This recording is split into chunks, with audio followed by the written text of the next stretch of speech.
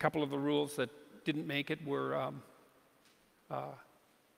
be careful who you share good news with.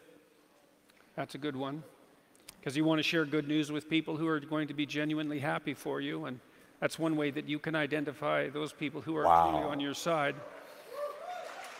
Wow. That's powerful.